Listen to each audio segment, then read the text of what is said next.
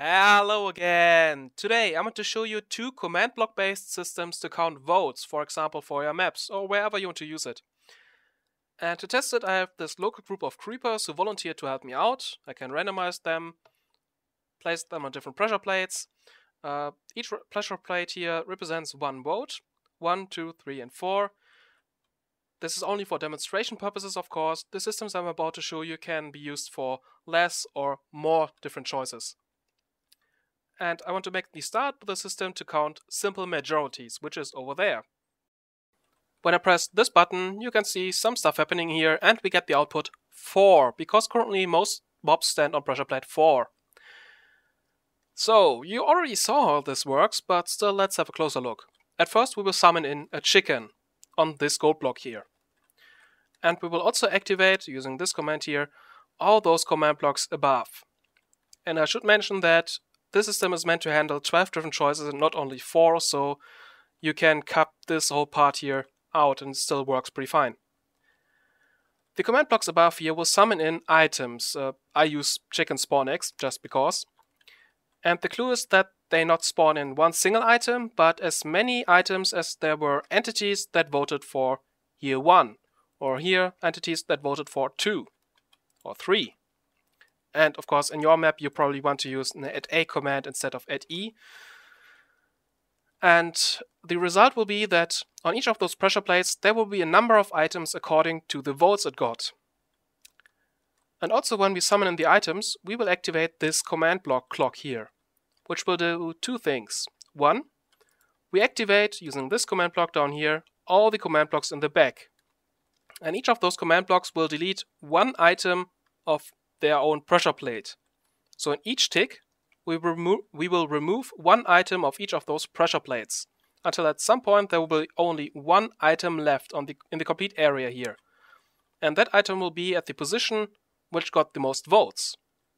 And to detect that, we have a second command, which will teleport our chicken we spawned in the beginning to all the items that are in the area here. That normally does not work, because if there are more than 2 possible targets, the entity can't be teleported.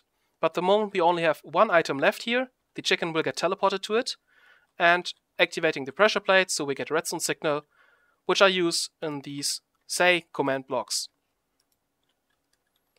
Also, we have a last command block on the back here with a test for command, which just looks if there are still any items left, and if there are no items left, it will reset the system. And that's how this works. Not too complicated, has a few drawbacks of course. It uses a lot of command blocks and it uses a clock, so it might take a few ticks. But as long as you don't have more than 30 players, it still should work in about 2 seconds. So I'm fine with it, maybe you are too. And now let's have a look at the second system over there. When I press this button here, nothing really will happen, and that's because this system tracks absolute majorities. And currently we only have a simple majority for this pressure plate number 4 here. To get an absolute majority, we need more than 50% of the votes. That means for 10 creepers, we need at least 6 votes for one pressure plate. So let's press this button a few times. And there we go. We now have 6 creepers on pressure plate 3. That means this pressure plate has an absolute majority. And if I press that button over here again, I will get an output for pressure plate number 3. So how does it work? Well, at first I use a fill command to fill in command blocks in this area above here. And due to the nature of the fill command, the command blocks will still get activated in one specific order, namely starting over here, then going down the line, and this row will get activated starting here to there, and then this row here.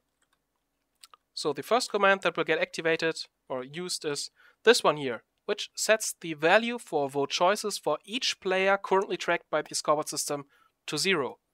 This asterisk here, that makes sure that every player that is currently tracked by the scoreboard system gets the new value. Then over here, we will remove points from all players currently tracked by the scoreboard system for vote choices. And we will remove 1 point for each vote that we got in total. We have currently 10 creepers voting, so 10 votes. That means we remove 10 points from each player. Each player now, after this command, has minus 10 points for 10 creepers. In this row, we will then add points again, and we do that for fake players. This fake player is called choice A. This fake player is called choice B, and they count votes for pressure plate number 1, or for pressure plate number 2, or choice C counts the votes for pressure plate number 3, and so on. And we count the votes by adding 2 points for each creeper that has voted for this choice, this pressure plate. So each creeper on pressure plate 1 will add 2 points to choice A. And each creeper on pressure plate number 3 will add 2 points to choice C. And if you do the math now, that means that if a pressure plate, if one of those choices has more than 50% of the votes, it will receive in the end a value higher than 0. And that's what we track in these command blocks in front, in the last stage. We just test if the fake players, choice A, B, C, or D, have at least 1 point in vote choices. And that only happens for pressure plate number 3 here, because it's the only one with a majority of votes, an absolute majority.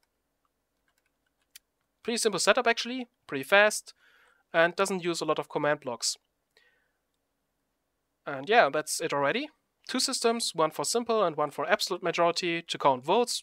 If you want to use it, just download it in the description below. Also, I've made sure to use only relative coordinates for these systems, so you can copy them to your own world if you need to. Thank you for watching, and see you next time.